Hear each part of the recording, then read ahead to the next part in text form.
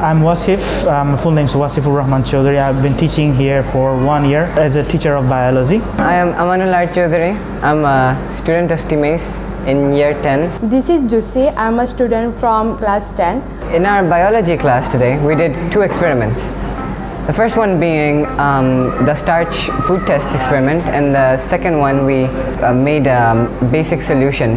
So in our first experiment, what we did, we took some carbohydrate type foods that contain starch, and what the experiment does is we add iodine into the food, and then it turns into a deep blue or blackish color.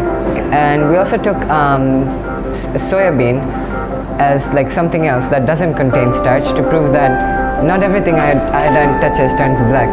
So we also added a little bit of iodine to the soybean, but this didn't turn black because it doesn't contain starch. In our second experiment, we made a 1 molar solution of sodium hydroxide.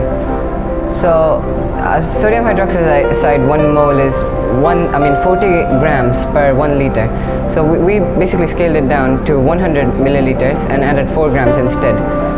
This is the solution, and we tested the solution using litmus paper, and when we dipped the litmus paper in it, the litmus paper turned blue. Well, not just blue, it turned deep blue, which means this solution has a high pH level. It's a very basic solution.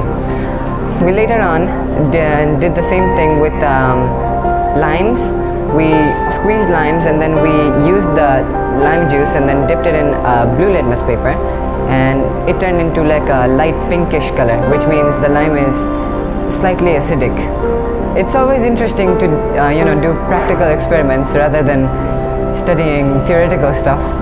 Well, we study theoretical stuff all the time, but it's important that we do the practical and actually see for ourselves what happens. It's way more interesting that way, and it's more memorable. Like I'll remember what happens in the experiment and how to do it and what we did. The STEMAYS doesn't confine with the theoretical knowledge. We also try to explore the practical things. We want to depict all of the stuff, how the things are going on. When I started the experiment, I saw the enthusiasm in my students. I feel really happy of that, because they performed the experiment with high interest, and their eagerness actually delighted me.